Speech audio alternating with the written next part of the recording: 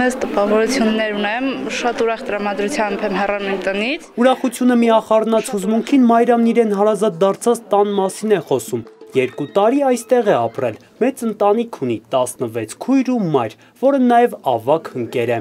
Այս տունը ինձ շատ բան ա տվել, ստան շնորհիվ ես մեծ հաջողությունների եմ հասել։ 2 տարվա ընթացքում 2 մասնագիտություն է սովորել՝ խոհարարի և մերսողի, դեռ նպատակ ունի բարձրագույն կրթություններ ստանալ, ամուսինն իրեն այդ հարցում կաջակցի։ Ես ընդհանրապես արտաքինի ճիշտ ասած ուշադրություններ չեմ դարձնում, ինձ ներքին է պետք մարդու, էլի։ Մենք որ ասենք ինքը ամեն ինչի սրտանց անում։ Հուզված եք։ Այո, շատ հուզված եմ եւ զարմանում եմ, որ ամեն անգամ սենց հուզվում եմ, բառեր չեմ գտնում խոսալու, քարանում ակոկորտս փակվում է։ Ամեն անգամ սաների հարսանեկան օրը զգացողությունը նույնն է։ Նախորդ հարսանիքից դեռ շատ չի անցել։ Այս հարսանիքը վերջին 2 ամսում երկրորդն է։ Ասում է, սաները շատ երկրպագուներ ունեն։ Օրը 2 ու 3 անգամ գալիս են մարդիկ, որոնք խնամախոսության են գալի եւ ցանկանում են ամուսնության առաջարկություն անեն։ Բայց ոչ բոլորին է հաջողվում գործն ամուսնության հասցնելը։ Մեծ տունն ունի իր օրենքները, որ արդեն չեն խախտում ավելի քան 10 տարի։ Ուղղակի սիրահարվեն, իրանք ուսանողներ են, իրանք գտնեն, իրանք շփվեն ու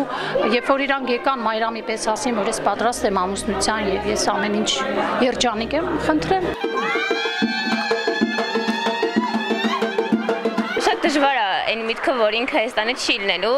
Քույրերի համար էլ է դժվար, թեև կարող է իրար շատ կարճ ժամանակահատված գիտեն, բայց հասցրել են սիրել ու իրարից շատ բան սովորել։ Օրինակ, երբ որ ես ինչ-որ բանից նեղում եմ, դառնում եմ կակտուս, փշերը, ոչ մեկ է չեմ ուզում շփվեմ, բայց ինքը միշտ փորձում է այդ ամեն ինչը փոխի,